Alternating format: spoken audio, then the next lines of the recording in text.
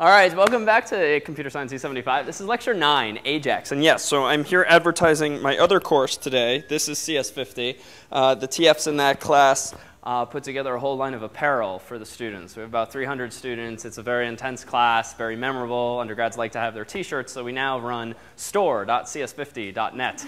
And you can buy, besides this t-shirt here that I'm modeling, sweatshirts, hoodies, cups, boxers, teddy bears, and mugs, and a whole bunch of other stuff with our brand from that course. We haven't put as much time into the branding of this course, but in that one it has a bit of a legacy for that reason. So without further ado, Ajax. So tonight is about making websites more dynamic. So we've been on this trajectory. We started very early on talking about HTML and CSS and PHP, and we had a very rudimentary database. We used XML from a call for project 1, and that was because we didn't know much about databases, we didn't know much about SQL or MySQL, plus it was just a very heavy-handed solution to throw a MySQL database at some pizza place down the road. So we used XML. Well, now we're actually going to come full circle this week and next and start using, albeit optionally, XML again as a transport mechanism, moving data from server to client so that clients can request more data of the server. But we'll also offer as an alternative to XML something called JSON,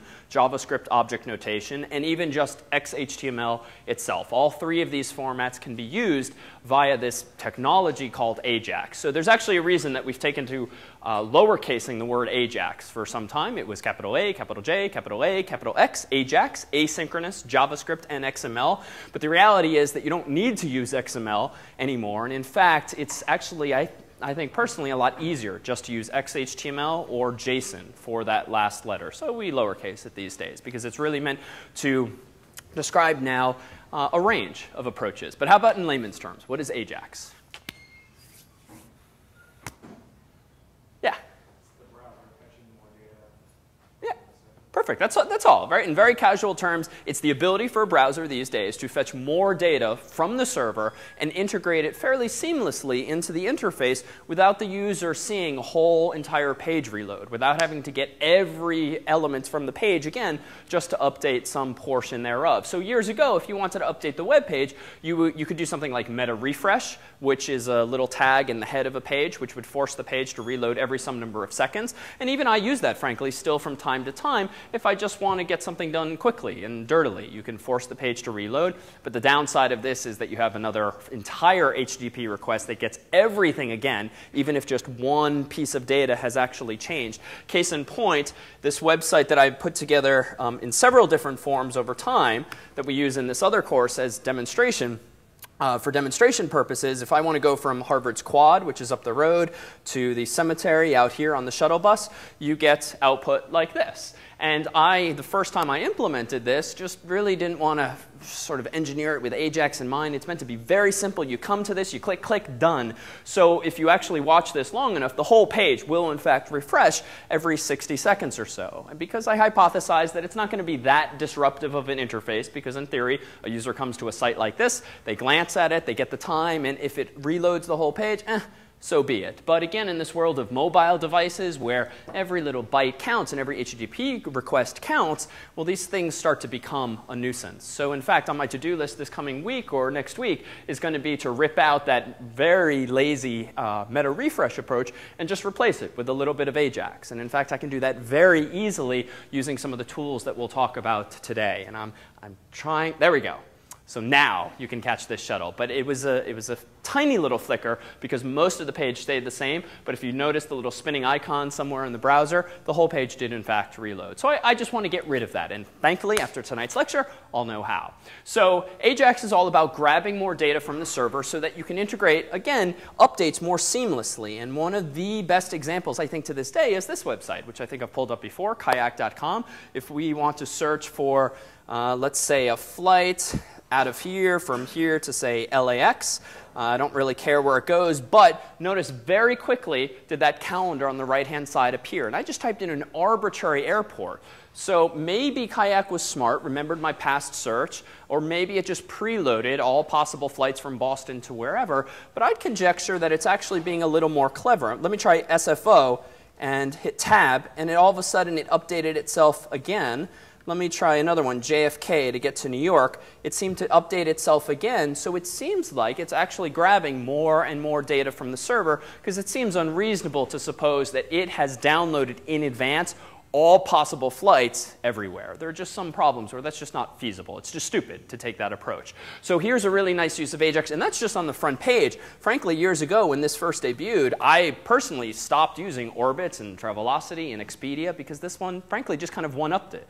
And now, you know, there's more of this stuff out there, so it's perhaps not as sexy anymore, but this was a wonderful example of really pushing the limits of Ajax. So if I watch this long enough, I'll get a whole bunch of flights here. I can click these various filters on the left-hand side, and the whole page does not refresh, thereby potentially annoying me, the user, but rather things update inline. And that's thanks to Ajax. Yeah?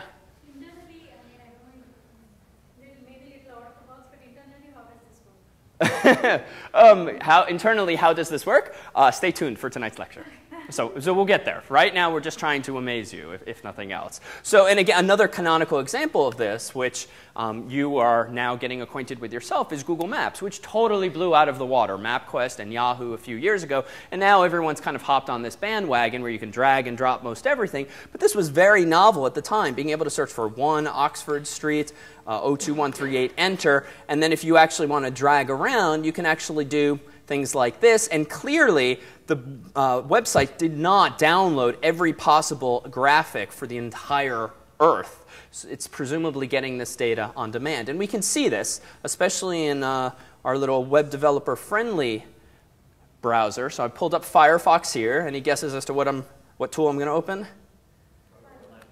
OK, so Firebug would work too. I'd see it there. For something like this where I just kind of want to prove to myself that there's some HTTP traffic, I'm going to use the live HTTP headers. But there's any number of tools that work that we've even recommended. Let's do it again. 1 Oxford Street, 02138, enter. So I'm not even going to care what's going on back there, but clearly a whole lot of HTTP traffic was just generated, for better or for worse. Right? It shouldn't amaze you how much was generated. It should kind of make you sad, frankly, how many requests it took just to update this. But so be it for now. And if I just click and drag, let me go back to the bottom here. I'll clear that output and just drag. The moment I click and drag, it's getting it more and more data. So again, what you'll have ultimately is your own Google map integrated into your own website, but the underlying technology is going to be the same. But the funny thing with Project 3 is that a lot of the Ajax is going to be written for you by Google. So there's 2 pieces of Ajax involved in Project 3. One of which is you type in something into your search box, and you hit enter, and you need to recenter your map around whatever place the user has searched for. Now, per the spec, you're going to be encouraged to use Google's geocoding service, fancy word for converting strings to addresses, like latitudes and longitudes. They do that for you. How? They do it by giving you access to a JavaScript API, but what's underneath the hood of that is this thing called Ajax. So we'll actually do some of this from the ground up today. And then, of course, the second piece of Ajax that's going to be involved there is actually getting the data for markers and news articles. And you're going to write that piece yourself from the ground up. So you're going to borrow someone's code for one aspect and write your own for the other. So that's the teaser for where we're going today. So what I wanted to do, what I thought would be interesting to do as we dive into this, is to give you a sense, especially as you're thinking about final projects, pre-proposals, hopefully this time came in, proposals are due soon per the spec, to get you thinking about what you yourself can do for your final project. And what's particularly exciting about dynamic websites these days is I think that they're largely data-driven, right? And why would you bother visiting a website unless it has something interesting to tell you? Maybe it's static, maybe it's like a photographic portfolio or something like that. But most of the websites, if you think about your daily life, kind of you visit because there's new data there, whether it's /news or things going on in the local city or whatever the website it is, it's probably data driven. And so this is one of the APIs that I encourage folks to consider using. Actually, no, this did not exist last week. This is new. But this is from our little fun APIs page that I encouraged you last week to take a look at for your own final projects. If you want to come up with some fun idea and integrate data into your site, what kinds of data might you draw upon? Well, there is a number of Harvard-specific ones that we ourselves have been working on campus. And a student actually asked me, since in this other course, they're also working on final projects, very similar in spirit, albeit with some different technologies.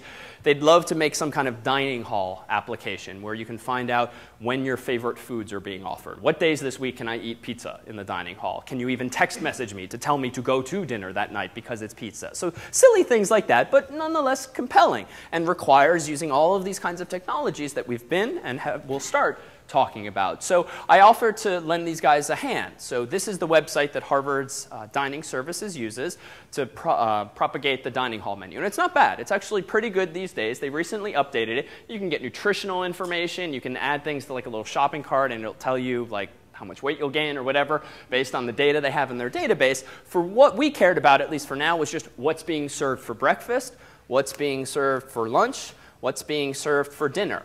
So I glanced at this website, sort of on behalf of these students, because I started thinking, you know, how could we get this data? And I figured if we tried to formally do this by hooking into their database and all of that, never going to happen. Certainly not anytime soon. It just involves too much work, too many people, too much coordination.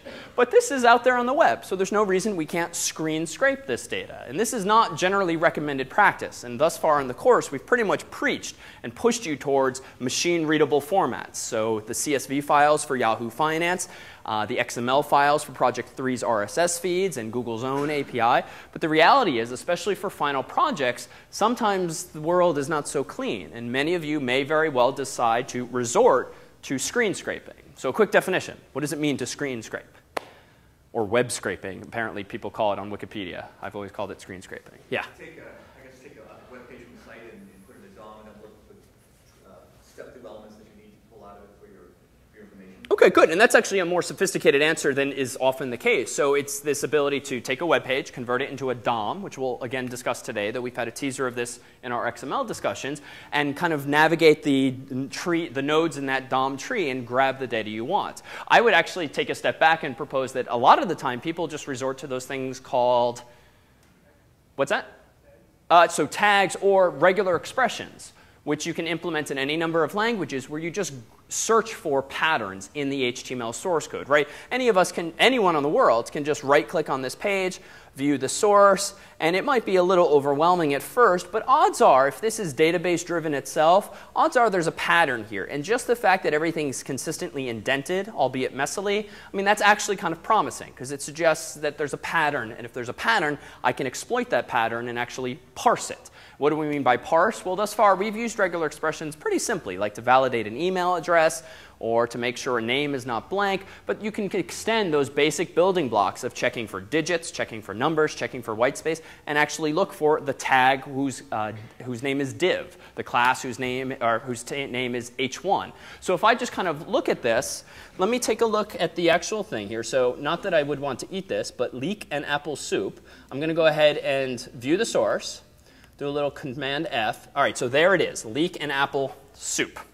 So how might I get at this data? Well, if I were to parse this file by hand, which is not a very scalable solution, I would, for instance, highlight something like that, copy, paste into an Excel file, and voila, I can give everyone CSV data, which is wonderful. But we need to be able to automate this somehow. So what strikes you as maybe a nice what piece of structure here could we exploit? What seems to be part of the structure of this page? What tags could we look for? What's that? Yeah, menu item. So I see div class menu item a couple of lines above, and then that div closes, and that's inside of a menu. Oh, sorry, this is item wrap inside of menu item. Let's see if this actually is a pattern here. Let me scroll down. Sausage minestrone soup. OK, that's inside menu item. That's inside of item wrap. Let's scroll down further. Under salad bar, applesauce is in. OK, so here already, it's still a bit messy, right? Unfortunately, there's no tag that just says item, minestrone soup, close item. So it's going to be a little more sophisticated than that. But the fact that there's this pattern is great. So I could use regular expressions, and I could come up with some crazy thing using preg match where I'm looking for instance, open bracket div, and then dot, dot, dot, right? You'd imagine a really long regular expression. And frankly, this is what most people have done for years, regular expressions, or you somehow analyze the page top to bottom, left to right. But we, at least even in this course, learned something a while ago that you were hinting at that might let us parse this data more effectively. What might that query language be? Any thoughts?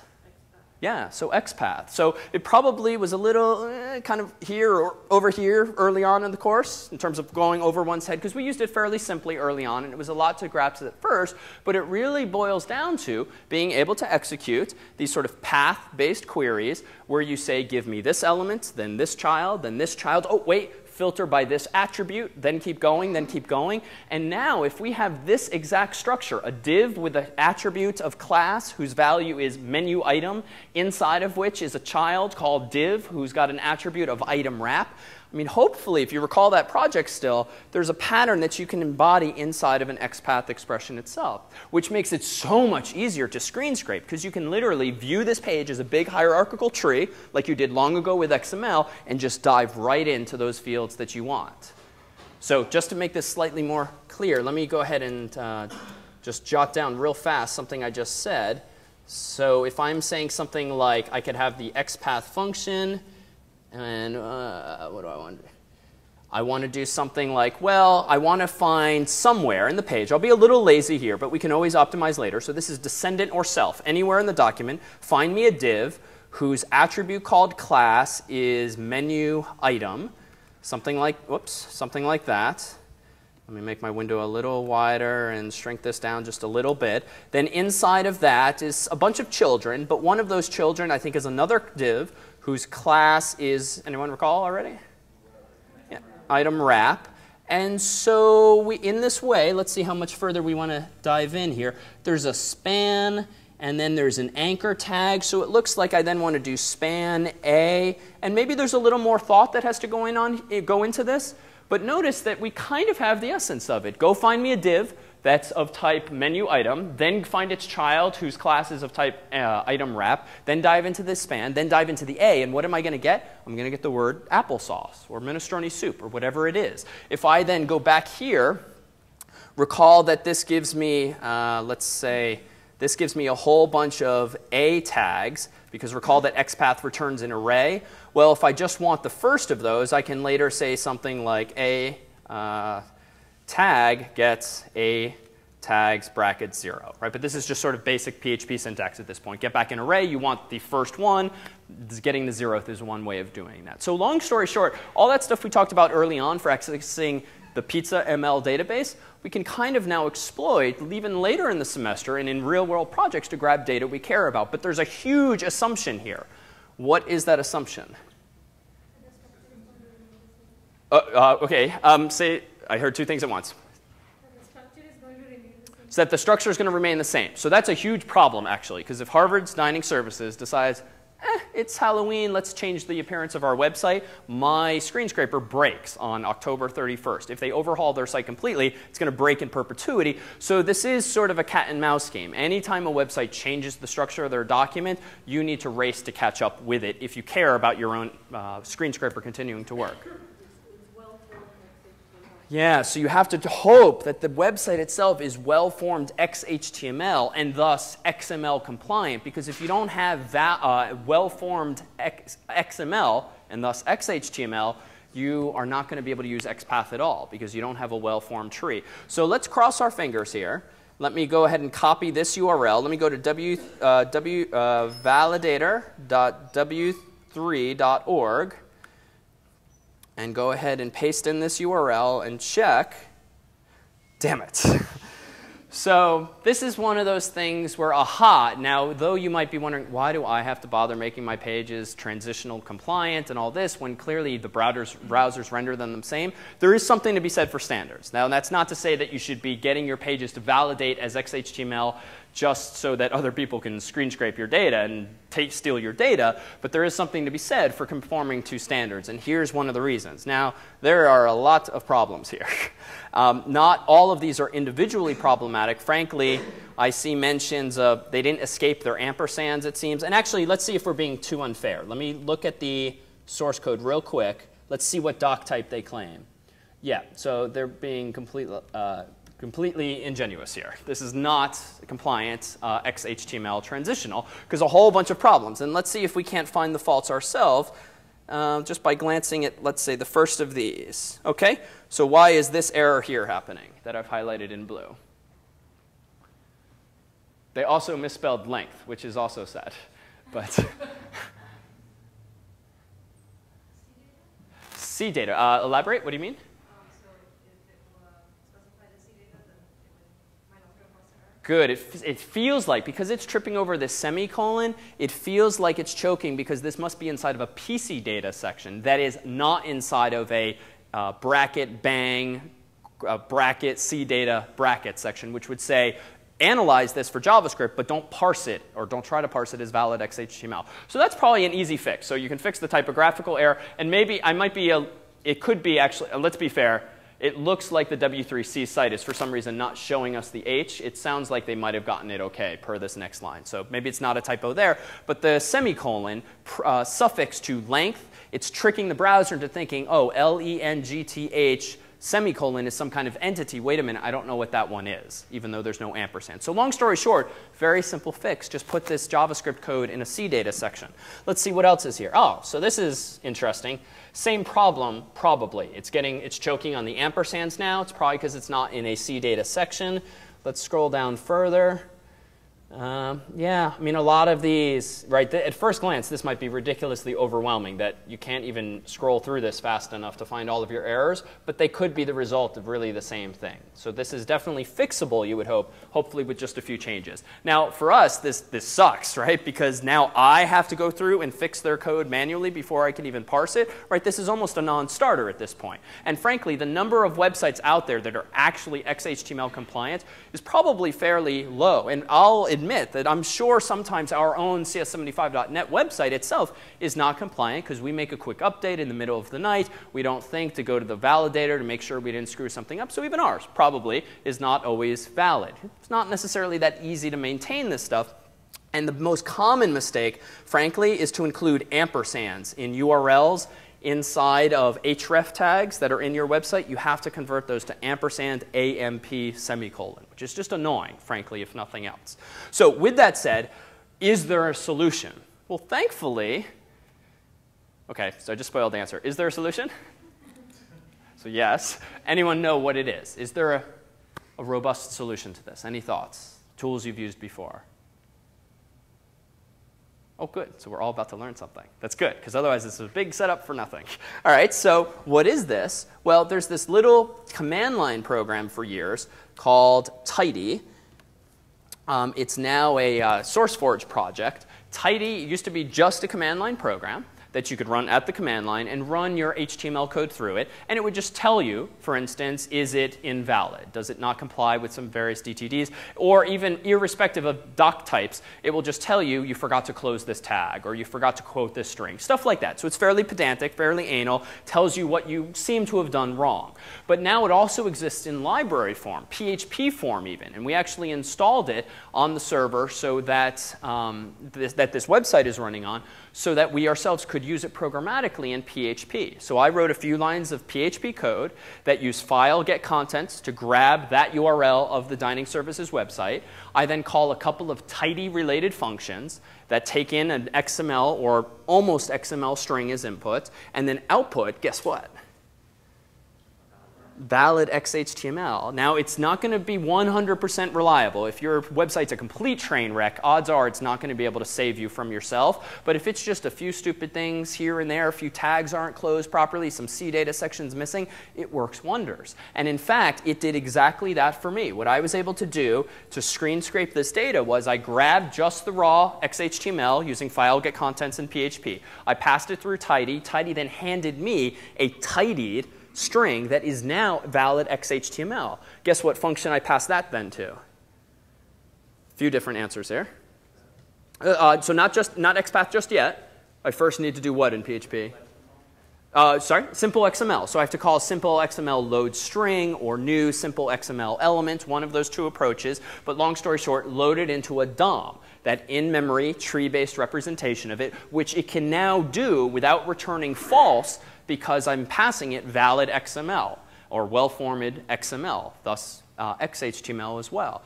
So what am I then able to do? Now I'm just able to use my XPath query. So that took a little trial and error. I had to look at the source code and figure out what patterns is the website using. And I went with exactly the same intuition as you. Find the item wrap classes, find the menu item classes, and see if I can't extract the data that way. And then I also realized that these things come in categories. So you see in boldface, today's soup, salad bar, and there's some other categories. So I also had to make my thing a little more sophisticated later, where I iterate over all of the elements, and I keep track of the most recent category I saw, so that I can also bucketize all of the food elements into these various categories. But the end result is a cron job. A cron is a program that exists on Linux and Unix machines. It allows you to run any program you want on a specified schedule. So I have a cron job running at like midnight every night. That is just the path to a script I wrote in PHP that contacts the server, queries for this URL that we've been looking at here, grabs the invalid XHTML, tidies it up, loads it into a DOM, uses some XPath to get the data, then inserts all of the data I just screen scraped, so to speak, into my own MySQL database, where now it's nice and clean and I can maintain it as I see fit. And I do this a few times because you might notice that every time I click breakfast, lunch, or dinner, watch the topmost URL, even though it's a little small. There's a parameter that changes there. You see what's changing? It's a little small. Yeah, so meal. Apparently, whoever wrote this website decided that breakfast would equal 0, lunch would equal 1, dinner would equal 2. And that's great. So I had to hard code this into my script too. And if they ever change that, again, it's going to break. But just using some basic understanding of get strings and how parameters work, I can now mimic 3 clicks on this web page. And in fact, I then realized I don't have to wait until today to get the menus, because notice on the left-hand side, they have links to future menus. So I clicked on, let's say, Tuesday. And now if you notice here, it's a little small. But notice it apparently supports a date attribute. Date equals 11-17-2009. I know how to generate things like that with PHP, the date function or whatever. And I can now also get things into the future. So the end result for our purposes was to create a wrapper for Harvard Dining Services website that we can expose to students in this class, students in the other class, as an API, so that they don't have to deal with what, frankly, is not all that intellectually enlightening. If the students in that class just wanted to make something interesting with dining hall menus, well, now they can, using a much cleaner API than this screen scraping approach. Now, granted, my approach still relies on screen scraping, but at least they have a layer of abstraction between them and that data set. So how did I expose this, and what kinds of data sets can you also play with if you so choose? This isn't the only one, but I decided that we would implement what's called a RESTful API. So REST is another one of these buzzwords that really just describes very simple APIs via which you can get data by querying URLs. And you get back data in CSV format or what's called JSON format, more on that tonight, or even PHP format. You can take a PHP object or associative array and serialize it in such a way that what is in memory normally can get written out as a really long cryptic looking string that you can then email around or send over the internet and then reload into memory by unserializing it. So we have a few different formats. So what we now tell students in this class and in that class, well, if you want to ask for food related data, query food.cs50.net/search, the date you want, the meal you want, and we ditched the whole 0, 1, 2 thing, which just felt a little hackish. So we just say breakfast or lunch or brunch or dinner in that field, and we'll take care of the details of the numbering.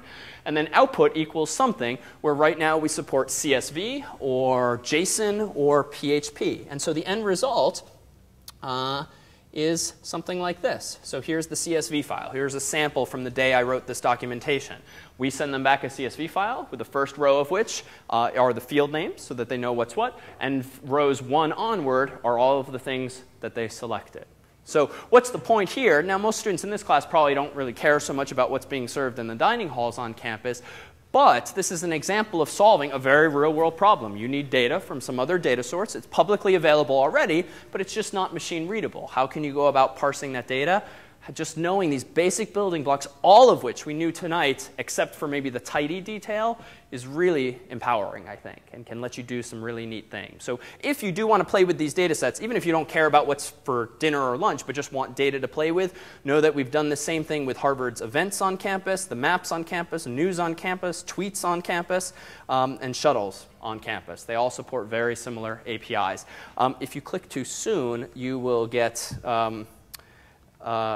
slightly underwhelming, come on, documentation. So when there's interest, I'll fill in the blanks.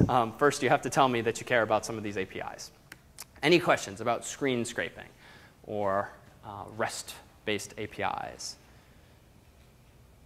No? And we did have this buzzword once before. So Twitter's own API is RESTful in that they, too, support a very simple API. You don't download library code. You don't download interfaces or anything like that. They just tell you, request URLs in this form, you'll get back this data. Request URLs in this form, you'll get back this other data. It's very common. What's nice, it's very much language and platform neutral. And you don't have to write code for other people to use and thus maintain. You just give them the URLs and let them use any language that they want. Yeah? Is this something going to take place, or just, I don't know, take place, but there's also web services? Yeah, so there's web services, there's protocols like SOAP, XML RPC. These are all very similar in spirit, much heavier-handed solutions. So actually for years I taught a class that was on Java and XML at the extension school, and we used to use XML RPC and SOAP, and they are sort of protocols unto themselves that have some advantages, one of which is data types. What you don't get in CSV files is any notion of whether this is a string or a float or an int, so you lose some of that information potentially, and SOAP and other transport mechanisms like that actually specify here comes a string, here comes an int. So you lose that with this approach too. And this, too, is a little more homegrown. The nice thing about using a protocol like SOAP, which happens to be XML-based, is that you can leverage a lot of libraries and toolkits that know how to send and receive messages in that form. But it's just another approach to this. RPCs have been around for years, usually proprietary, now a little more open-ended. REST is becoming, I'd say, even more popular these days because it's just so simple. Right? Request a URL, bam, you're done. And you've seen in Project 2 with Yahoo Finance just how easy it is to access CSV data if you can just pull the data down. So maybe, yes, I think, frankly, I love APIs like this because the learning curve and barrier to entry is so low. Yeah? So that Yahoo Finance request that we're making was a RESTful? Sort of. There's this sort of an unofficial API, right? API is a bit, especially in Yahoo's case, is a bit generous because it's not even documented. That's really just a download link that has the side effect of also being machine parsable. It's been there for years, so it's sort of a de facto API that they provide, even though they have no formal documentation itself. That's why we refer you to that gummy website or whatever the URL was that some nice person put together. But yeah, essentially, that's precisely the same spirit. Other questions? Okay, so once we have data, what can we start doing with it? Well, oh damn, forgot to fix this slide again. I borrowed this from that previous lecture and fixed. Or you can view that as an example of invalid XHTML. Okay, so what is Ajax all about and how can we do it? Well, again, it boils down to being able to query for more data from client to server, making additional HTTP requests after the initial one has been made and the little globe or whatever in your browser has stopped spinning. So when you get back this data, for now, just assume you can request more data, and you're not getting full-fledged XHTML. You're not getting another HTML element, another head element, another body element. You're generally going to get subsets of that information, maybe a few more divs, or maybe not. Maybe you're just getting back CSV data or something similar. You can request CSV data via Ajax as well, though less common. What's going to be the goal? Well, the goal is going to be to start with a web page like this. This is now valid XHTML. Then I fixed that little bug. And the goal of Ajax ultimately is to insert new nodes into your original DOM, or remove old nodes, or update old nodes. So Ajax is all about updating the in-memory tree representation. And what's nice is that the browser realizes the moment you edit the DOM by inserting more data here or removing this data, the visualization of that DOM immediately changes. Hence, you get these seamless user interfaces. Ajax Kayak's website automatically updates itself as soon as you start manipulating this in memory. So that begs the question, how can you manipulate this in memory? Well, there's going to be a few ways. First, a couple of tidbits or hints on where to find out more about some of this stuff. So some good DOM references are going to be those here. But I will caution that though we'll look at all of the various mechanisms for using Ajax, XML, JSON, and XHTML, I would say that, frankly, one of the most annoying is to use the DOM-based approach or really the XML-based approach. So long story short, the W3C did a really nice job of standardizing how you can edit an in-memory representation of a web page. There are some language-neutral DOM functions like add child and remove child, and all of these very generic functions with which you can manipulate trees like this. But they're very verbose, the functions, and they're not very user-friendly. And one of the reasons APIs like jQuery have gotten so, or libraries like jQuery have gotten so popular is that they simplify operations like these. So for the most part, we'll look at all three of these mechanisms, but largely promote JSON and XHTML for their simplicity. And they just get the job done. So what's at the core of Ajax? Well, there's this special object. So in JavaScript, there are things like a date object, there's a string object, and there's a bunch of other types of objects that exist that you sort of get for free with the language. Well, along the way, the world invented the XML HTTP request object. So it's kind of annoyingly named. There's various documentations for it because each of the various vendors kind of took slightly different approaches, but thankfully this object supports some functionality across all of the browsers that you can assume.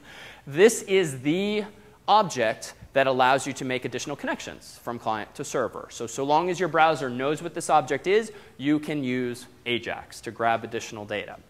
So what methods exist within this library? So there's bunches of methods that exist for the date class or object in JavaScript, for the string class. Here are the ones that exist for this object across all browsers. We won't go into great detail about all of these. We'll see them rather in practice, but it's fairly simple. It really boils down to like 4 or 5. There's an abort, which just means stop this Ajax connection. There's open, which means open a connection to a server. There's send, which means send your HTTP request via get or post. And then there is some other things, send, set request header, get all response headers. Those you won't tend to use as much. So we're really going to tend to use probably the most common will be this second one, open method URL async. And we'll see by way of example what that all means. But just as a hint, if you need to authenticate against a website, there are ways of doing that as well. So there's also, because this thing's an object, there's not only methods associated with it, but properties, pieces of information like a string's length that you can ask for to see what state this object is in. So just to paint the picture here, the goal at hand with our first example is going to be to have a web page, very simple one. It's going to instantiate a new XML HTTP request object. It's going to create a new object of that type.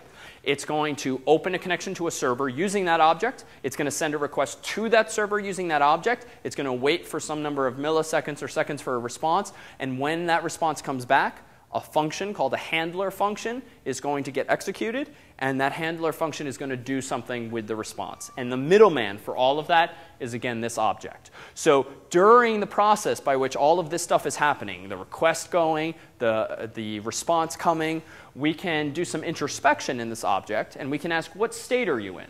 Well, we can check any number of those ready state values there. The only one ultimately we'll tend to care about is the last. Are you loaded into memory? Is ready state equal to 4? That means a response has come back and it's ready to be handed to us. But you can infer from the words there. You can also, if you care, check what other states that object is in, because there's several different steps between here and there and back. But the magic is really going to come back into 2 of these. Response text and response XML are going to be the variables inside of which is the response from the server, either in plain text format or, if it's XML, in XML format, that is in DOM format, a tree I can navigate. And then there's status. And you can infer probably what this means. Not only can you get data back from the server, you can check what the response code was. 200 is great. 404 means there's nothing that's come back to you that's useful. 403 is bad. 500 is bad. Pretty much anything other than 200 is probably bad. So hopefully you'll check for 200 for status and 4 for ready state. So again, we'll see this in an example in just a moment. These are the three MIME types that we might expect back. So XHTML, XML, or JSON. But you can technically send back most any kind of data you want, including just text.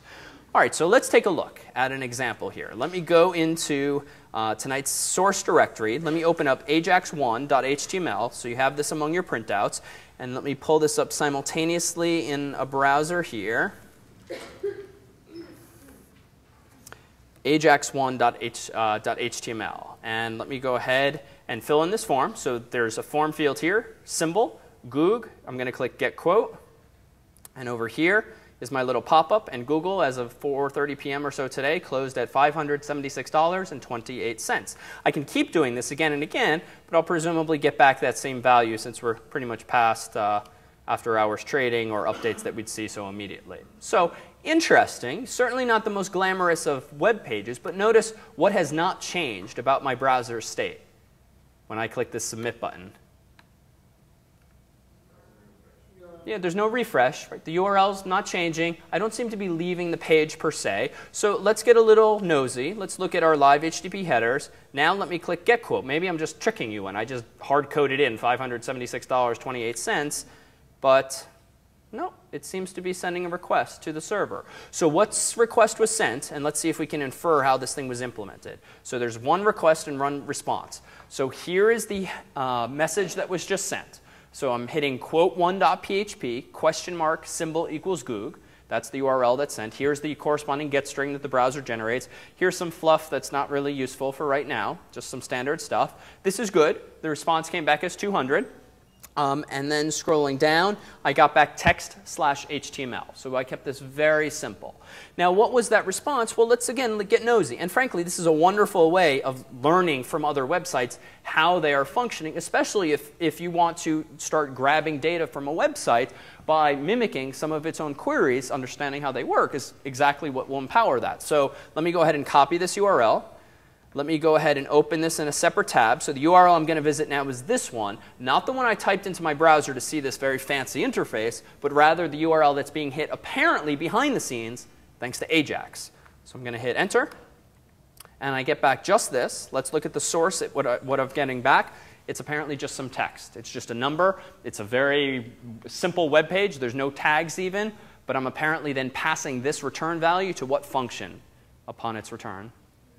Alert. So I'm passing it to alert. So certainly we're far from the kayak interface, but let's see how I did this. So this is ajax1.html. First, let's fast forward to the bottom, and you'll see the simplicity of the XHTML there. There's really nothing interesting here except for a couple things. There's a body, form, some BRs, an input, and the magic appears to be borrowed from our tricks last week where we can intercept a form submission. Last week we did it to validate data and to kind of interrupt the form submission if the data was invalid, if the user was messing around with the inputs.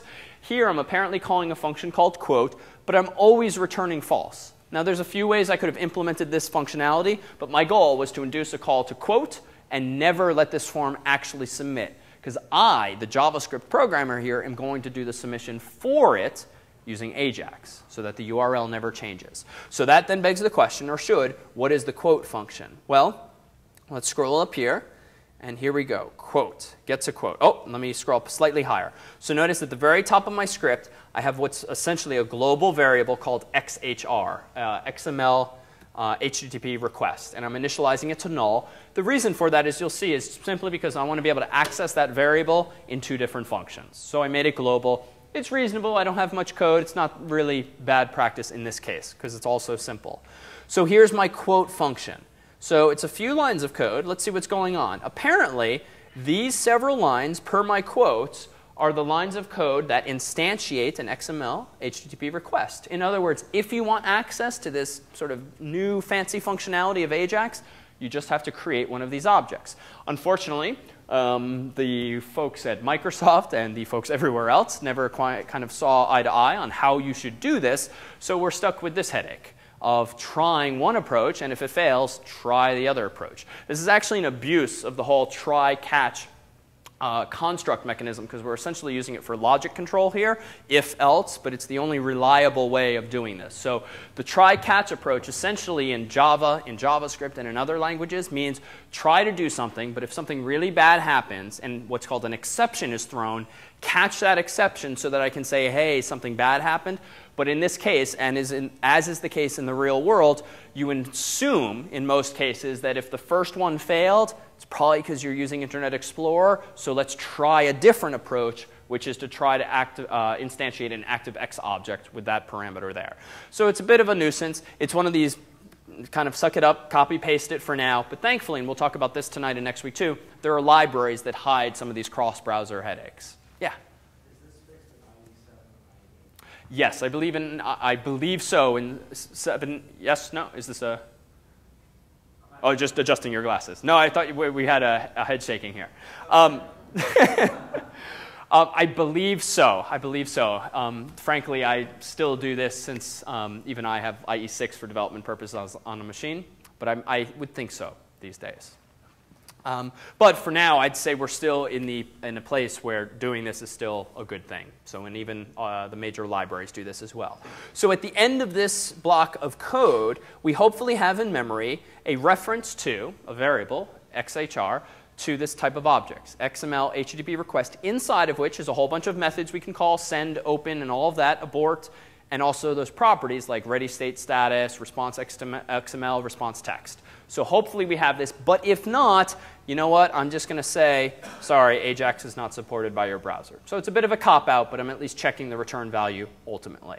So what's really cool, though, is if I now want to send an Ajax request, it's actually pretty simple. I first have to figure out what URL I want to ask for, and it has to be on my same server, at least for now. So one of the gotchas with Ajax is actually a good security feature, is Ajax queries can only contact the same server from which the JavaScript code itself came. This is what's called the same origin policy. There's kind of sort of workarounds for this, but those of you who have dived into Project 3 will realize that per the spec, you actually have to implement this sort of proxy, a PHP file that itself on the server contacts Google News, grabs the RSS, and then relays it to your website, to your JavaScript code, and that's because of this reason. Your JavaScript code for your mashup for Project 3 is just not allowed by policy to contact Google News directly, because that would be grabbing data from some other website and integrating it into your own, thereby violating the same origin policy.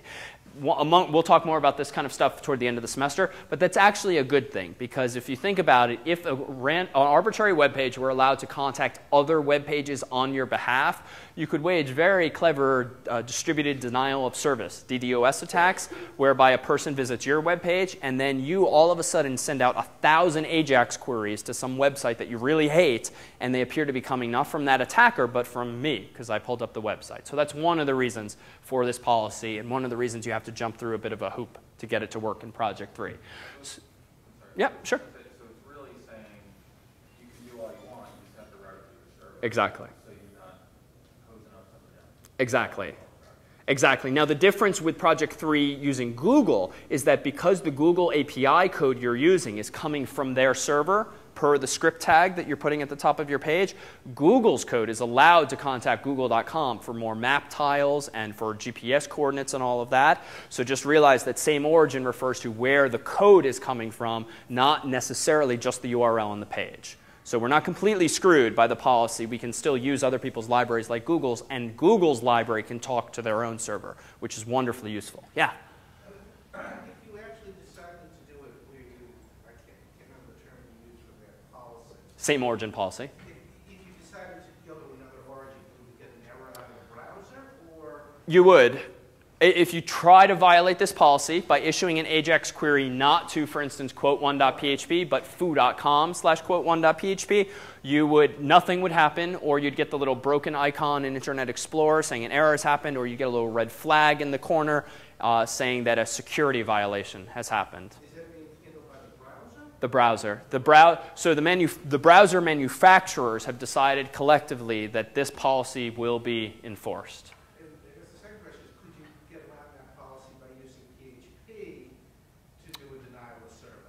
So, I mean, since you're basically saying through Ajax, saying, okay, we're going to allow you to do this,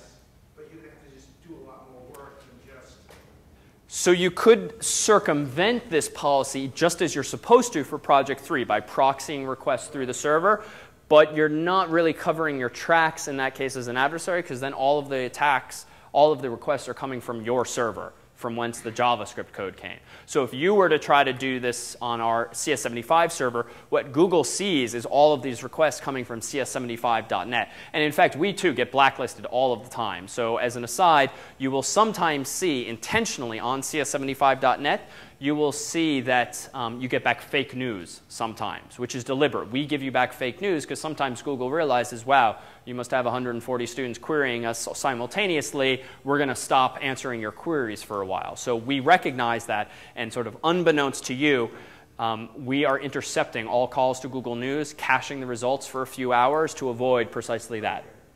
But the point is that your attack would appear to be coming from your server or from our server. You're really not covering your tracks in that case. Because what's clever about the same origin policy is that if it didn't exist, I could email a URL to all the students in this class and say, go to badguy.com.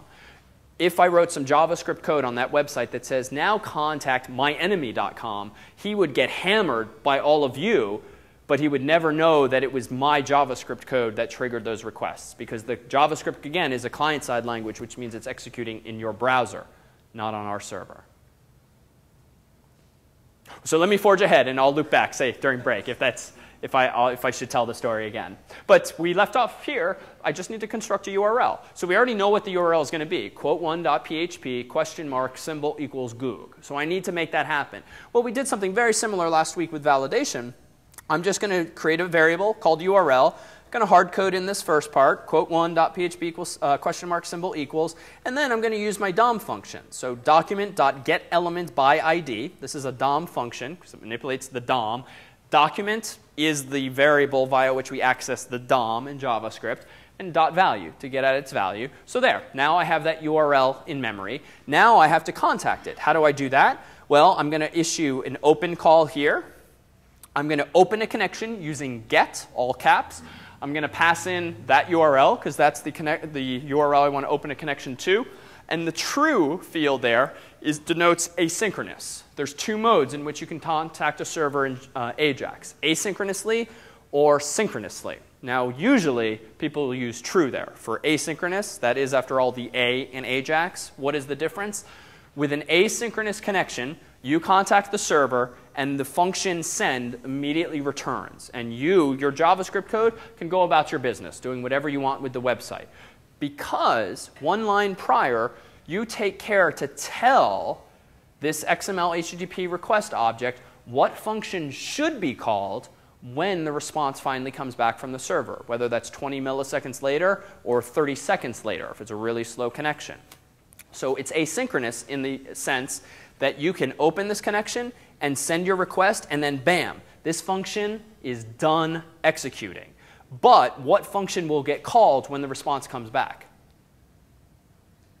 It's apparently a function called handler.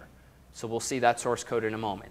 Synchronous would mean that if I got rid of this handler code, oops, I can't do it in this mode. Synchronous would mean synchronous would mean this. If I passed in false instead of true, this line of code here would take either 20 milliseconds to execute or 30 seconds to execute, but my whole website would hang at that point while waiting and waiting for the response. Now, you might want that behavior, especially if the connection is reasonably fast, but one of the beauties of Ajax is that all of this is supposed to be happening asynchronously. You make a request, another request, just like Google Maps, and it might not all come back instantaneously, but the moment it does, you fill in that gray spot of Google Maps with the new tile. As soon as the next one comes in, you fill in this blank. So lots of things can be happening essentially in parallel. So this will make more sense as we look at this function. So we're going to keep it asynchronous, which means you get back to me when the server's ready. I'm not going to wait for you. You get back to me. So what does the handler function do?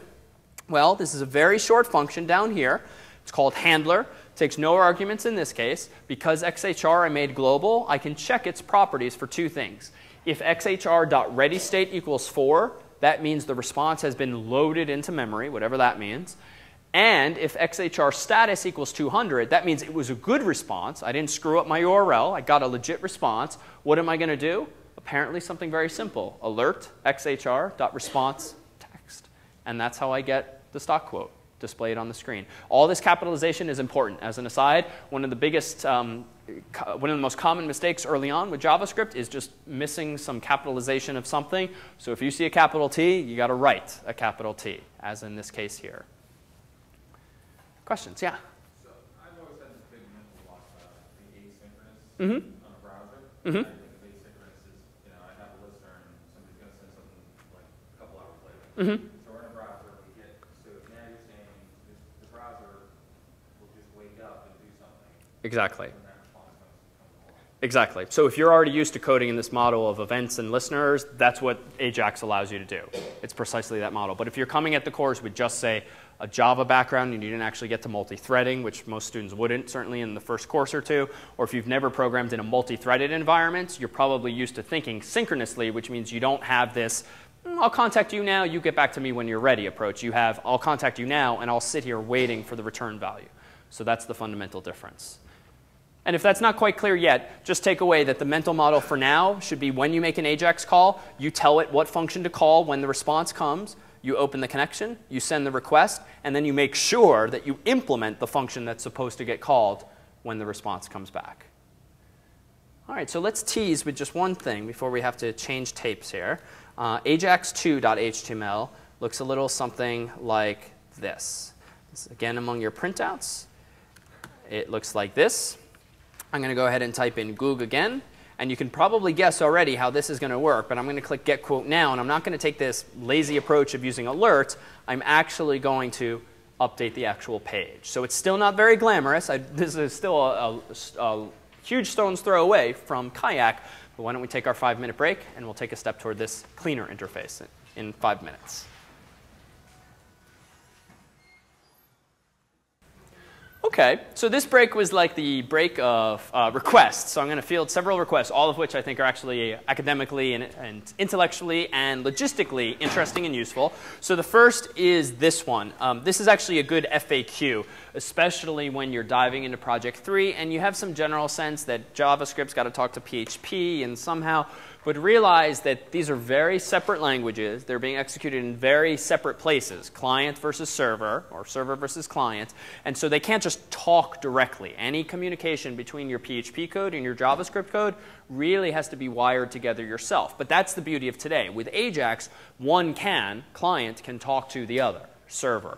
So for instance, if you wanted to pass a variable from the server to the client, from PHP to JavaScript, there's no easy way per se. Rather, the JavaScript code has to ask for that variable in some form. And we can actually simulate this here. A moment ago, I simply used alert to show you on the screen what the response was from the server. But there's no reason that I could not also have used some JavaScript code to store in a local variable that response. Then I could even do some mathematics on it. I could multiply it by 10 shares of Google or whatever I want. So I could do var stock quote gets parse float, because the response that comes back, again, is text HTML. I know it's a float because it looks like a float, and I sent the float from quote1.php. So parse float in JavaScript will actually give me back an actual number that I can manipulate as a new number mathematically. But just realize this is how you can wire your data server side to your data client side. You can't really tie them together more cleanly unless you're using various frameworks or libraries.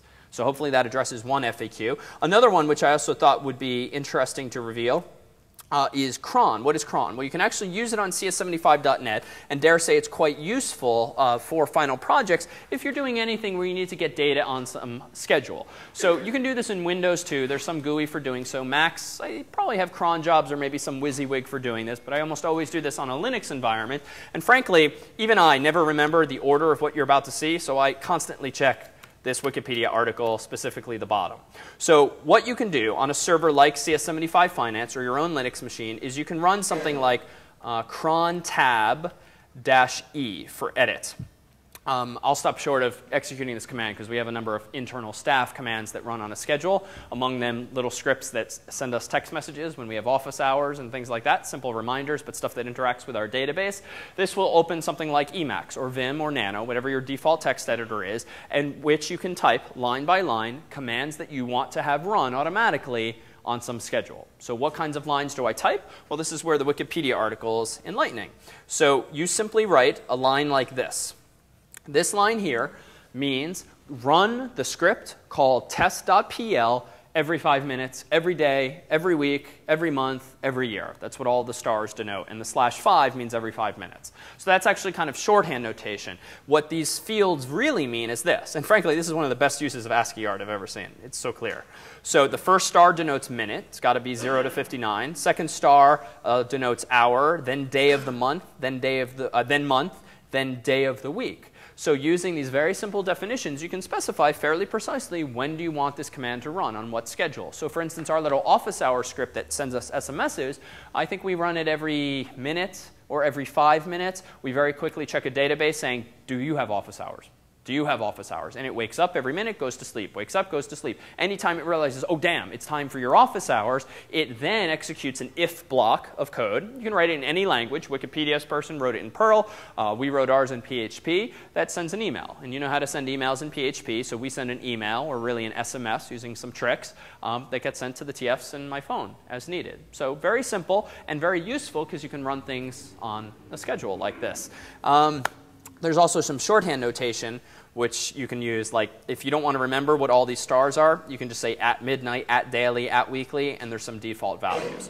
So wonderfully useful, especially in a Linux environment. And a lot of cron jobs actually run automatically on a typical Linux system, things that rotate your logs automatically, things that update your server via yum or apt-get or something like that. So cron is very omnipresent in the Unix and Linux world, and it can be very useful for user software as well. In fact, just to tie this into the previous discussion, how do we actually access, or how do we actually keep our own database up to date? Well, again, I said with regard to this food API, we maintain our own MySQL database. Well, we run a script, I think it's at midnight every night, just to synchronize with the next 6 days worth of data and then cache it locally.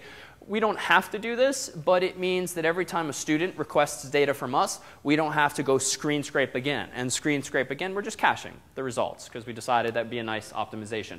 Of course, if they suddenly change the breakfast menu between midnight and midnight the next night, our API might be wrong. So we could scrape it every 5 minutes, every 10 minutes, but it doesn't feel like they probably order their food long enough in advance that they're not changing the menu at the last minute. So that's our hypothesis for now. Wonderfully useful, though, cron. And feel free, it really frees you to think about, wow, how can I automate certain things so that you're not constantly updating your data set yourself? And the last interesting question that came up was about Firebug. So I thought I would simulate a common mistake, let's say in ajax1.html, and see if Firebug can't help me fix my mistake. So let's try a few things here. I am going to do a few things. One, I'm going to comment out this line of code up here, thereby making it not global, because I'm actually going to put it in here now. And I'll put it in here now. And I'm going to save the result. OK, so notice this. This is a problem. Why? I'm sorry? Yeah, so I'm using it later. I'm using it here. So now I have a scoping issue. So that's definitely a problem. Let's see if Firebug can't help reveal that to me. I'm going to also do another very common mistake. I'm not going to capitalize the B in buy or whatever. Some stupid capitalization thing that, frankly, at 2 a.m. is going to be hard to see, but very common. And finally, is there anything else I might want to send? I'll also change one other thing.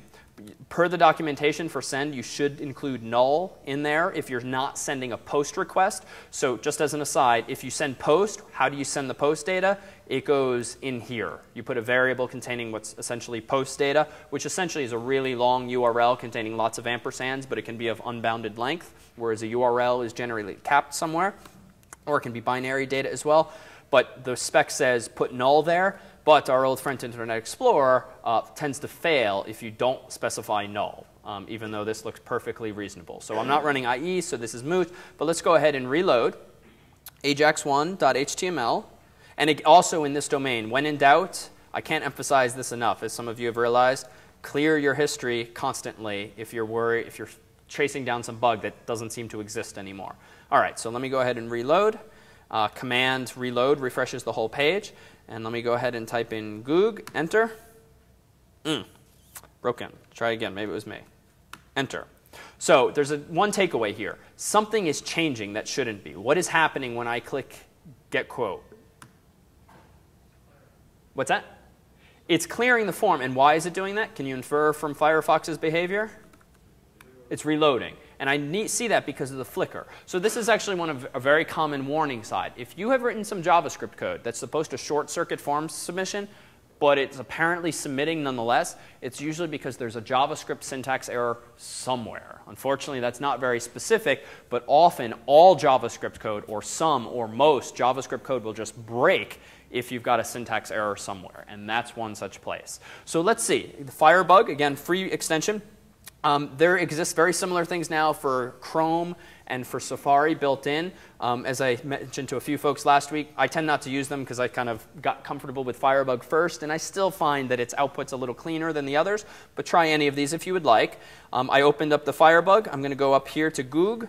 Notice no error yet because I haven't actually executed any JavaScript code that's buggy because I haven't induced the call to the function called quote. Hasn't gotten called yet. Get quote. Damn. So this, too, is another common thing that, unfortunately, Firebug's not so good at detecting. It did detect it. Well, keep your eyes on the bottom left of the screen as I search for something else.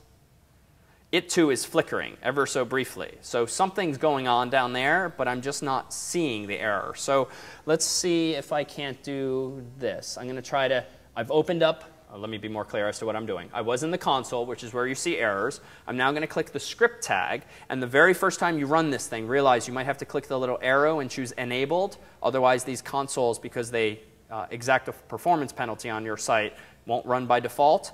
So I'm going to scroll through my HTML here.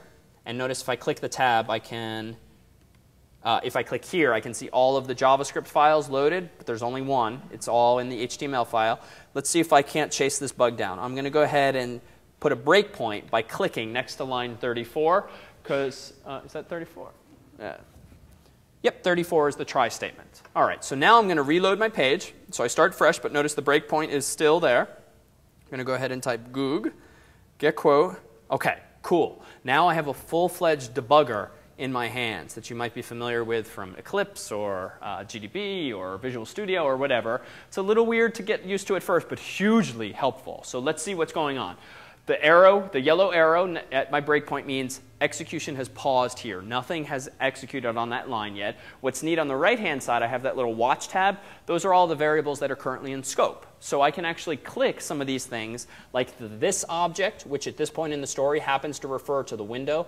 No idea what half of this stuff is. It's sort of browser native stuff, but could be interesting. Could be interesting, like the scroll bar values and all of that. So when we've been using or taking for granted document.something and window.something, the browser knows what's inside those things, and so can you, just by doing some introspection. But XHR is undefined, URL is undefined. Undefined in JavaScript is not even null. It means it has not been set with any value. So there's no notion of like in C and C++, you would get segfaults if you dereferenced a null pointer. Undefined is even distinct from null. It's like PHP. It's not is set. All right, so let me go ahead and click these buttons. This is where I can now control things. If I click the blue arrow, continue, it's just going to keep running, which is going to be probably too fast for me. I can click this one, which is step into. Not applicable here. Step into means if you've broken on a function call, go into the function and then start stepping through that function. That's not applicable here. So what I really want is this third one, step over. This doesn't mean skip it. This means execute this line and step over it to the next line, number 35. So let me go ahead and click this. OK, it jumped ahead because apparently XHR, did it return a value? Sorry, did this line of code, 36, return a value? I see some yes nods. Why? How do you know? What's that? Yeah, look at this. It's no longer undefined. Inside of XHR now, oh, look at this. Here are some of those methods I mentioned exist. Here are some handlers, apparently. So there's some juicier stuff in there. But the point is it's no longer undefined. So apparently my browser is Ajax supporting. Now I'm going to do a little sanity check. This line of code 44 should return what value, this expression? False, right? It's a Boolean equality check. So I'm going to step. It jumps over. Now I'm going to construct the URL. Here you can watch what's going on. On the right-hand side, URL is undefined. But the moment I click step over, it now has a string value, but something bad happened. What just happened? So it's not terribly enlightening what just happened, unfortunately. But what did happen? It kind of jumped back to the beginning somehow. What's that? Yes. So notice, in fact, we've interrupted the reloading. It's still literally reloading. So why was that? Well, you know, I was actually crossing my fingers that Firebug would be more helpful here. My only takeaway, unfortunately in this case, is that there's something wrong on what line. Because line 51 should not have induced a form submission, right? Because that is just a string assignment. So what's the bug in line 51? You saw me create it. All right, so it's apparently the capitalization. So I actually wish that bug were a little more enlightening, because clearly the console was not as helpful or as red as I would like.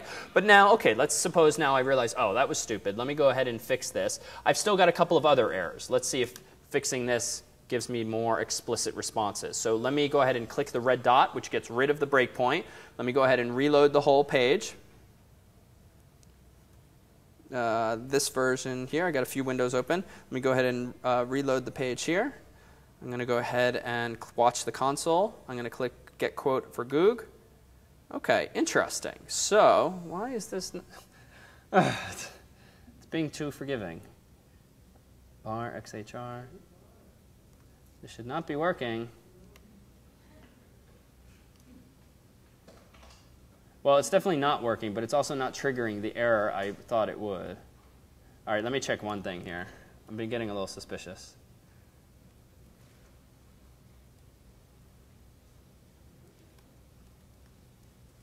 All right. Let's try this once more. Damn it. It is not Yeah, OK. Let's try and practice what I preach. Let's see this.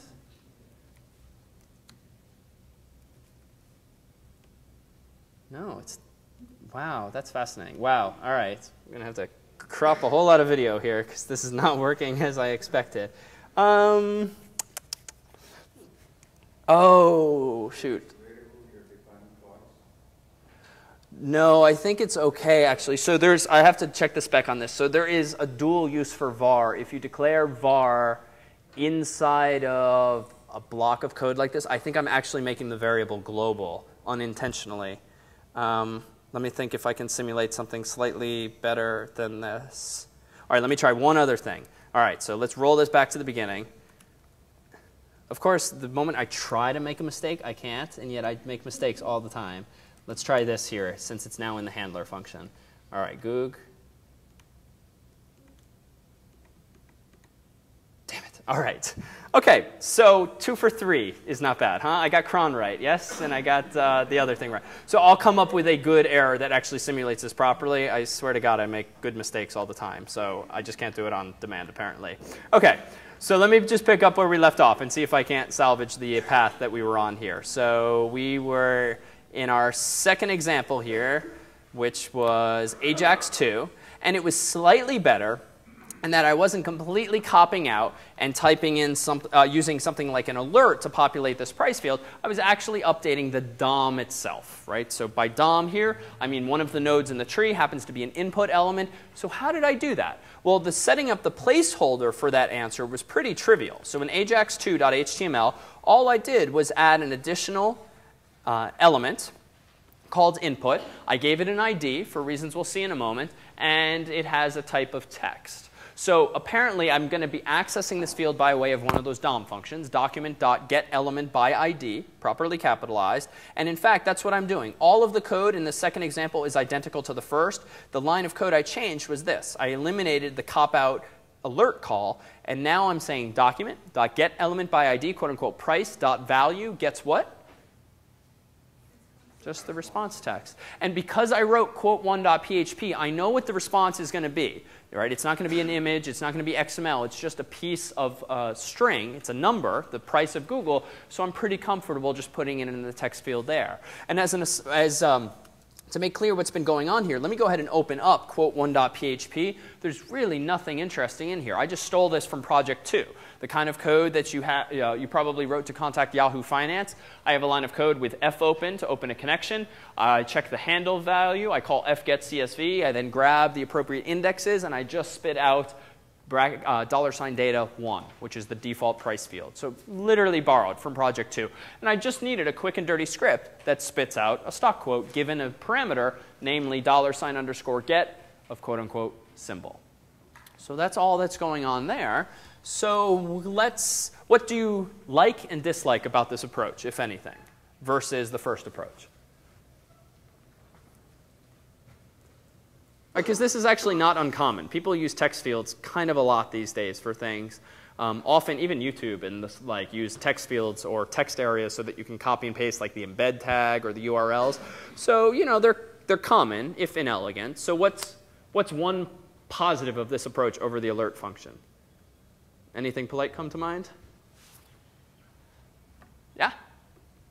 With the alert function, you just get the price and after you click OK, you may forget the price. Here you get to see the price for a long time. OK, good. So we're not just using a pop-up, so it persists actually once the response comes back. So that's something. What don't you like now about this?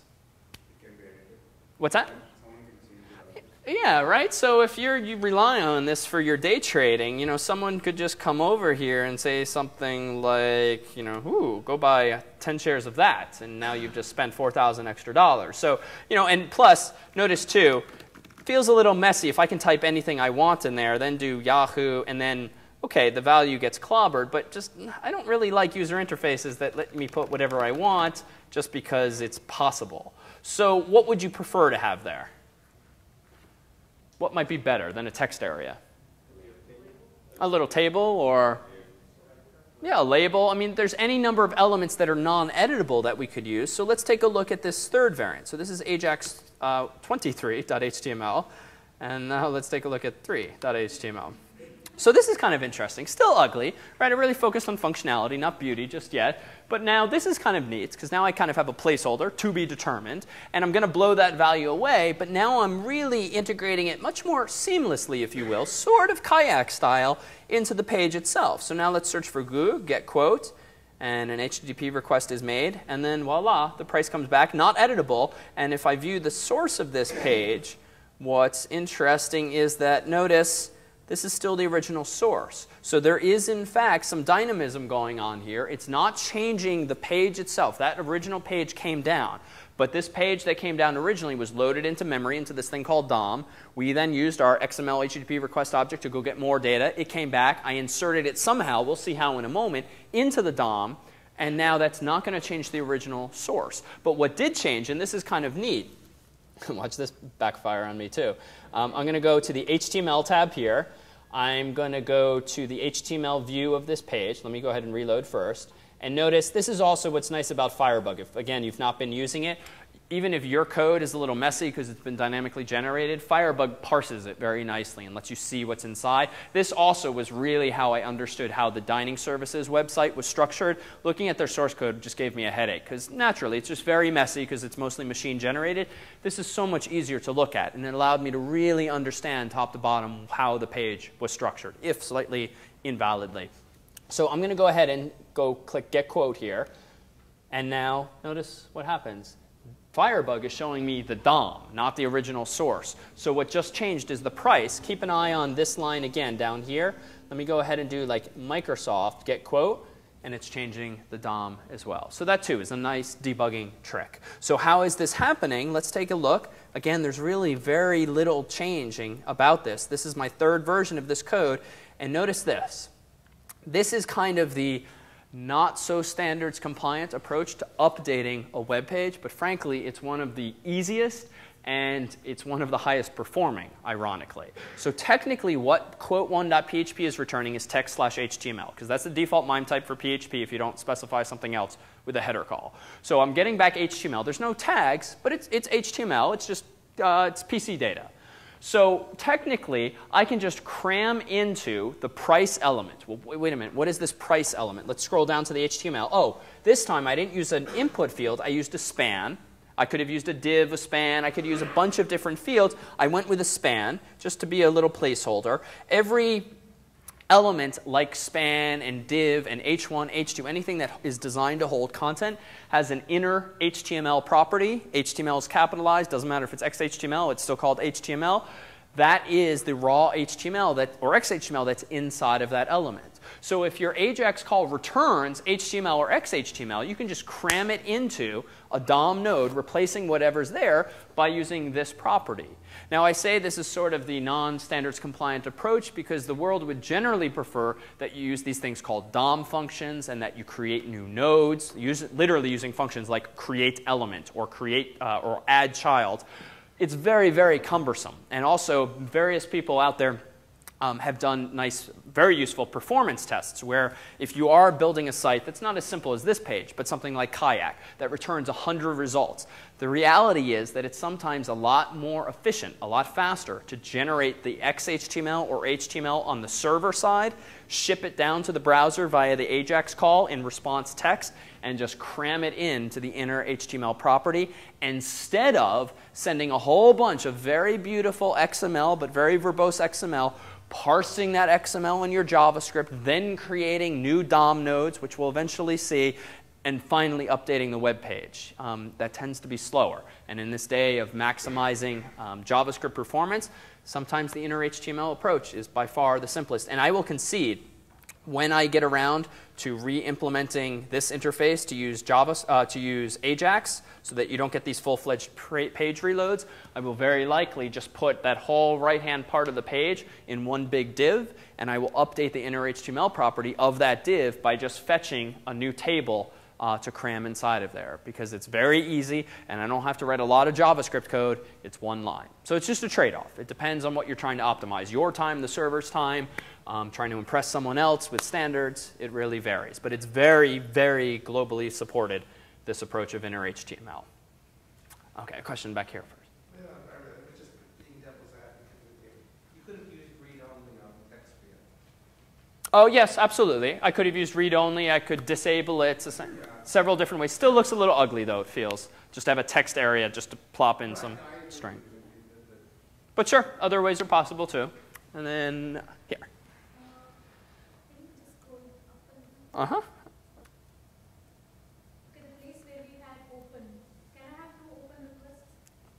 So it's a good question. I actually forget the answer to this. This came up during break. You can absolutely have multiple Ajax calls. Let me double check the appropriate way of doing that so you don't run into race conditions using the same object. So let me get back to you on that, only because in recent memory, every time I've used Ajax calls in code, it's usually to request one URL, and if I get another request overlapping it, I abort the previous call. But there is a way to send multiple requests to different destinations. But let me double check that before misspeaking. Mm-hmm. Instead of inner HTML, I mean, that might be the way it was designed or something. Why is there any specific reason for not using dot value? Yes, div does not have a value per se. Inputs have values. So that's technically a bit of an oversimplification because all DOM nodes have values, which is defined in XML as being the concatenation of all of their textual descendants. But in reality, divs and spans do not have values. They have inner HTML. Input types have, and text areas have value. And text boxes and radio buttons have values. And that's it. Yeah, and select menus. Damn. No, they don't. They don't have, no, they have different things. Selected index properties. Yeah? So on your Shadowboy website, when you updated it and you did the inner HTML to show the whole list of times, are you going to be using response text for that, or do you have to use something else? Response, it depends. I could use response XML, but I have to then send back well-formed XHTML. But the catch is that response XML is automatically parsed by the browser, which I'm not going to care about, at least in this case, because I'm going to be inserting it into the inner HTML property. So odds are, and this I have to hypothesize, because the browsers might very well do that parsing into a DOM anyway. I'm probably just going to use response text. So the response text, like you can put line breaks and stuff BR text. Yeah, and in fact, let me see if I can force myself to do this week, because we can then I can write it off as teaching time and not screwing around with shuttle boy time. Oh, so I'll show the code if I'm able to do this week. It's not much at all. Okay, so we're getting better. It's getting a little more seamless. Let's take a look at this example here. So this is the 4th version of this. Let's go back to Firefox, Ajax 4. Damn. Ajax 4. OK, so now I've got this whole text box. And let's see where this is going to take us. So this is Ajax 4. Let me scroll down here. Notice I'm going to use a different file this time, quote2.php. So let's see what we're going to get back from this. Excuse me, what's the main difference here with quote 2 versus quote 1? Getting the high and the low. How am I separating it? Apparently new lines. So I'm apparently sending back text this time. I decided I really want to send back multiple values. I'm not sophisticated enough to know how to send 3 distinct values and input them different places, but I know how to send text with new line characters at the end. So notice I changed the MIME type at top, as it's called, to text plain instead of text HTML. And that means I'm going to use just new lines, not BRs, new lines, just for now. So you can probably guess what's going to happen here. If I type in Goog, what's going to appear in this text box is that quote. So it's a little better, but again, it's kind of a step backwards in that now someone can muck with this. And so it's not perfect, but clearly now we see that Ajax is capable of sending more than just tiny little fragments of data. I can send multiple pieces. So how did I do this? Well, this code is almost identical except for its use of quote 2. This is Ajax 4. I'm going to scroll down again to the only part that's changed. And notice the only difference here is I've gone back to the .value approach. Because result is apparently what type of element here? Or rather, the element with an ID of result is probably what? It's a text area, because that's the only other change to the document. Down here, I have a text area with some columns and some rows, and that's it. So I'm changing the value of that. All right, so let's take things up a notch further. This is the 5th variant of Ajax. This is going to be a little prettier, because notice now what I'm going to do. I have a little tacky placeholder. I now type in, let's say, we'll go with Yahoo this time, get quote. OK, so a little more interesting. Now we're back to the approach of integrating it a little more seamlessly. Apparently, I somehow broke lines there. So they're on separate lines. I couldn't have used \n for that alone, because that would not give me in HTML the actual insertion properly. So in Ajax 5, let's see. Quote 3.php. So let's pause our glance at that. Look at quote 3. What's different here? BR tags now. I got rid of the text plain, so it's defaulting again to text HTML. I'm now sending back actual XHTML. So what do I mean by just sending back XHTML or HTML a la Shuttle Boy's next revision? Well, literally just spitting back the XHTML that you want to cram into the DOM. So what is my Ajax code going to look like? Well, it's kind of a throwback to that previous approach. I'm going to actually use here, I'm going to use down here. I have this thing here. Quote will appear here. This time it's a div, not a span, because it's meant to be multi-line, not an inline span element. So I now use document.getElementById, quote, inner HTML, response text. So frankly, this is going to be the essence of the next revision of Shuttle Boy so that I can avoid this blinking and this meta refresh approach. And just to be clear, you saw the whole page refresh. The reason for that was because of this line, just in case folks haven't seen this before. It's a little retro, but gets the job done. We have, where is it? You know, it's not a good approach when you can't even find it. Oh, maybe I'm not using meta refresh. I think I'm using JavaScript and a timer. Oh, all right. My code is fancier than I remember it being. Init, validate. Let's see. Can I answer this question quickly?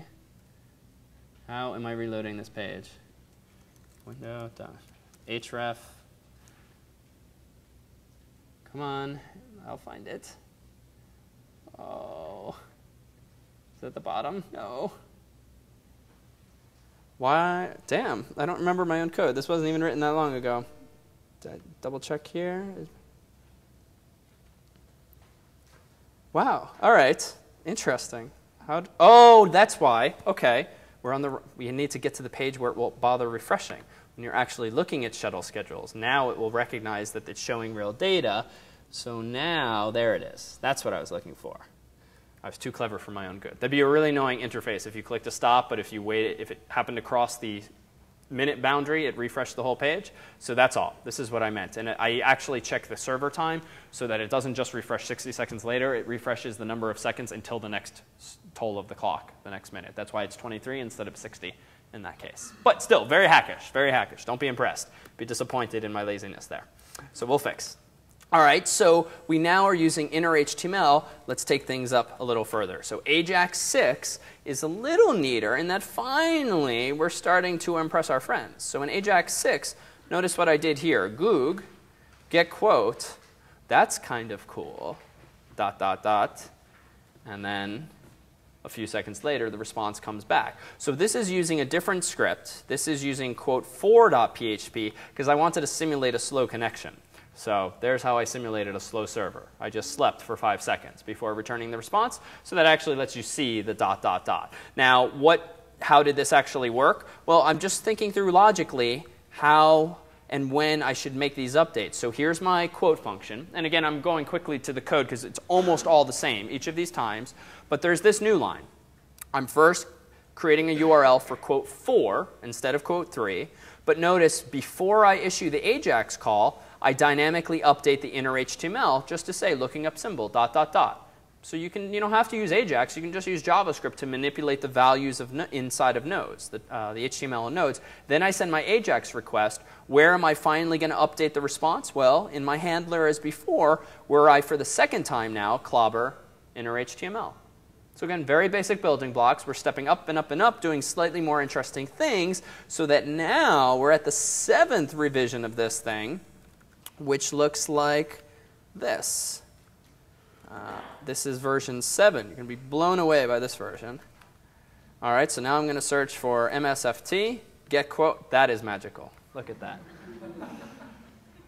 So I searched for the tackiest image I could find. That is just an animated GIF. Incidentally, if you Google Ajax progress indicators, you'll get to this site, ajaxload.info, which made this site, where you can choose from a drop-down any number of tacky progress bars. I think, yep, there's the one I chose, the biggest one I could find. And then you can actually change the colors of it. Background will be, let's say, ooh, that's a cool new feature, yellow. And then the foreground color, how about purple? And now I'll close that, generate it, and you can make your own little progress bar using this site. So I've actually generated slightly prettier ones using this site because they let you download them then for free. So how did we do this? Well, again, even though tonight's mostly about Ajax, this is now JavaScript stuff, showing and hiding animated GIFs. We kind of did that already, so let's take a look. This is Ajax 7. I'm querying quote 4 again, so no change there. I wanted the slow quote 4 server to pretend like it was a slow connection. Notice this trick. I'm apparently getting the element whose ID is progress. I'm changing its CSS style, the display property, to be block, thereby revealing where it always apparently is. Because if I scroll down to my XHTML, notice that I have an image tag in here. It is right inside of this. So notice these lines of code here. ID is progress, but style has a property of none, which means put it here, but don't show it to me, thereby hiding it effectively. And then I just have the image itself with a little alt attribute. So I'm just toggling this, just like I did with Harvard Events, toggling every other row. And as an aside, those of you more savvy with CSS might know that there's also a visibility property. Notice that if I did this, visibility equals hidden. There's some asymmetries in CSS. It's apparently hidden instead of none, or something like that. And then let's see, I don't change it to none. What's the opposite of visible? Of hidden? Is it visible? Okay. I rarely use this one. So there's one difference, which is useful to know. Let me reload this page. Notice that that's not what I wanted. Visibility is hidden.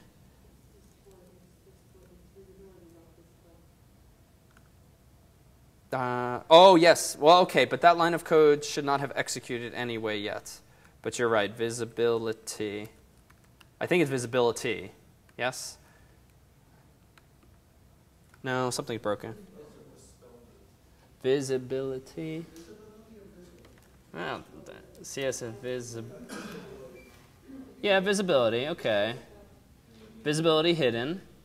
And then the opposite is, I guess inherit would work too. Visible though, that works, okay. Visibility, that's wrong. Okay. That's correct though. No, at the top, style dot visible. Oh, visible. Okay, visible. Hey, you're not the one being filmed and being stared at by people. Okay, that's correct. Yes? Visibility. I'm not this dumb. Okay. Okay, but this is not behaving as I expected it would, so I got to stop doing demos on the fly. No more questions.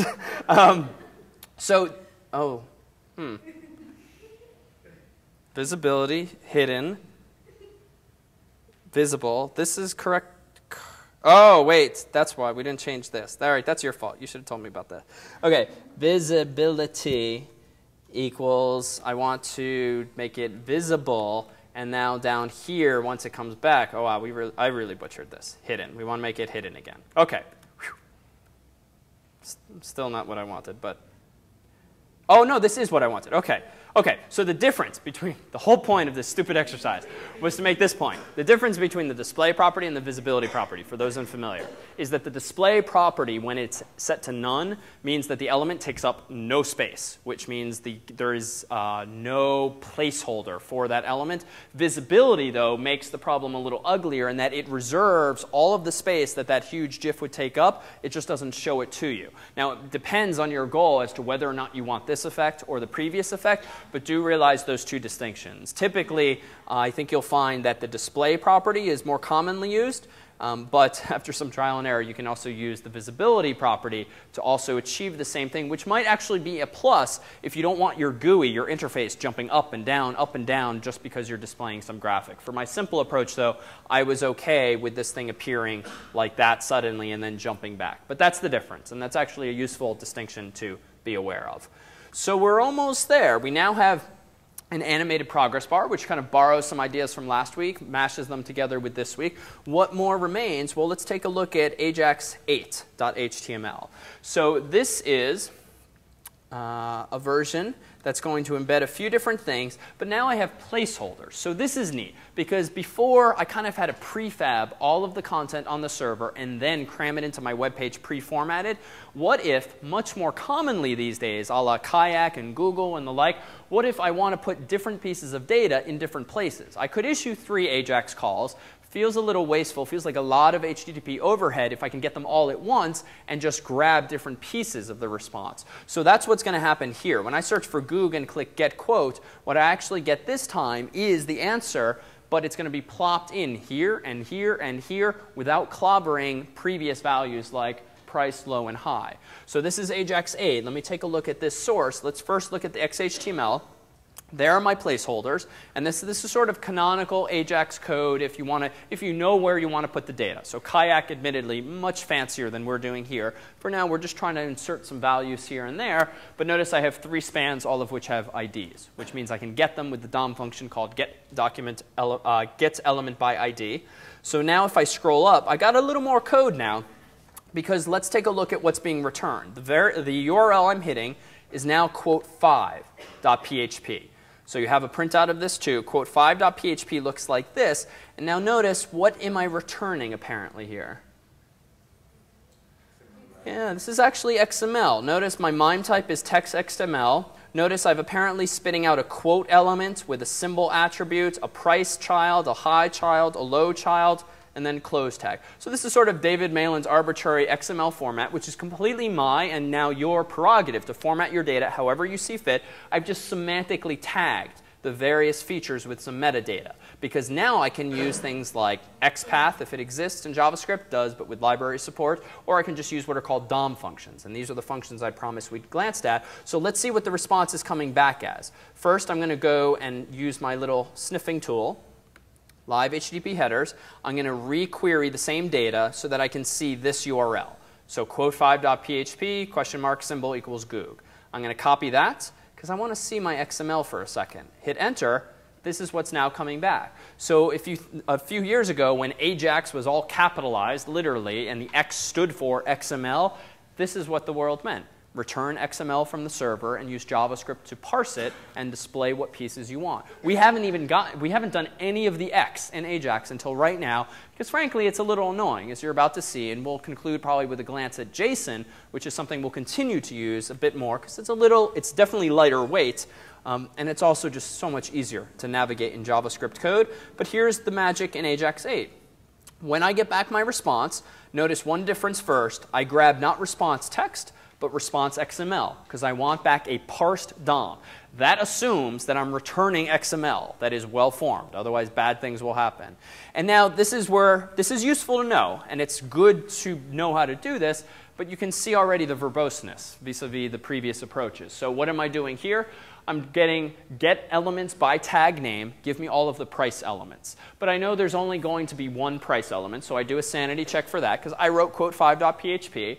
Then I want to declare a variable called price, so I get the 0th price, because there should be only one of them, .firstChild.node value.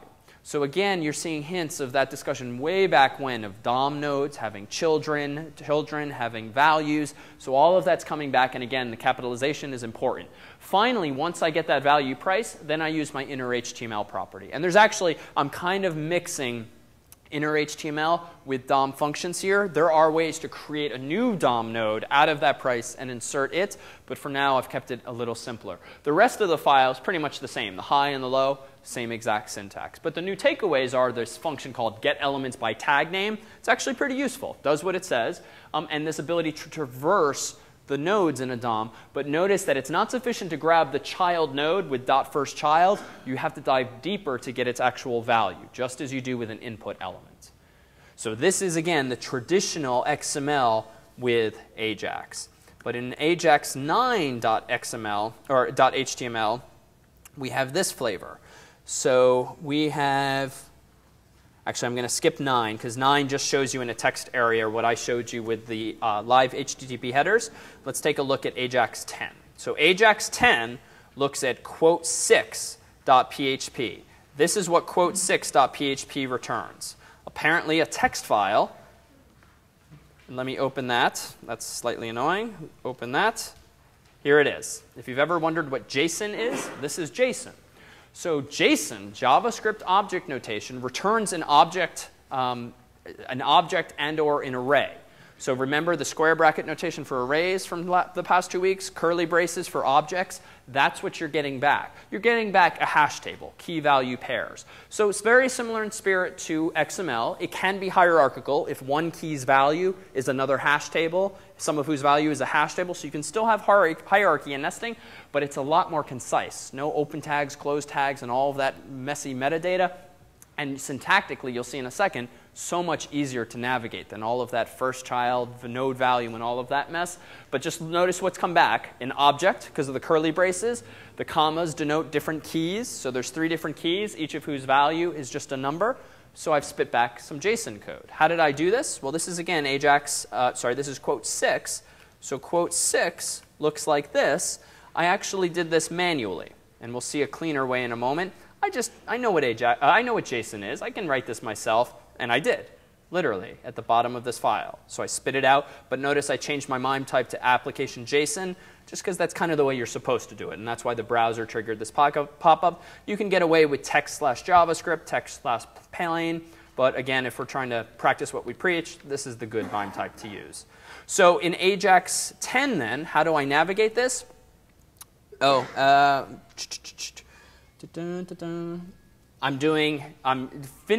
filling in the blank from before using these DOM functions. So what do I do?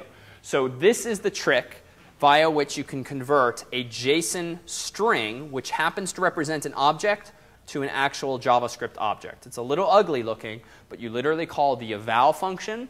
You then concatenate an open paren and a closed paren around response text. So this is, again, something that you just kind of copy and paste when you want to convert a JSON string into the actual in-memory representation of it. And at this point in the story, my variable called quote is a structure in memory, a JavaScript object containing 3 keys, each of which has 1 value, which is precisely what we just saw. Now, I mentioned before you can create DOM nodes. And I decided to do that here. Notice if I don't want to take this sort of somewhat unpopular approach of using inner HTML, there are other DOM functions out there. Create element of type with the name of div, create text node with some value, append child. Those are the functions that I alluded to. And these are good to know, and this is very common, but performance-wise, this tends to underperform pre-generating your XHTML on the server or simply cramming things into inner HTML. And frankly, it's just kind of annoying, I think, to have to write, especially in a context which is meant to lower the bar to programming so often nowadays, all of these functions just to accomplish something simple that previously we were accomplishing with one line. So we have just one last example here. Ajax 12, because 11 is just a debugging thing. So Ajax 12 ultimately does the same thing. So ajax12.html, I'm going to go ahead and type in Google, get quote. I get back the answer. But what's nice in Ajax 12 is I'm using, again, one of these libraries. So YUI has a connection library. I copied and pasted the appropriate script tags up there. And what's really nice about this is that all of that JSON code, all of that Ajax code, all of the try, catch, the new, the XML, HTTP request, all of that messiness gets reduced to just one function call. yahoo.util.connect.async request. I specify the get method. I specify the URL. I then specify using this object notation what function I want called upon success. And this is per YUI's documentation. And then I just copied and pasted my handler function from before. But this time it takes an input, an object, which I called O. And inside of O is response text. And jQuery and other libraries have very similar mechanism. So what's really nice about JSON data these days is that many libraries exist for it. And we'll see ways of actually taking an arbitrary PHP object or associative array, so long as there's no weird cycles or graphs that you're constructing in memory, you can call one function, JSON encode. That will take your PHP object or array, convert it to a JSON string, which you can then respond to the client with instead of manually typing it out as I did at the bottom of quote 6. There are libraries in many different languages for doing this. This is just an excerpt from JSON's own website.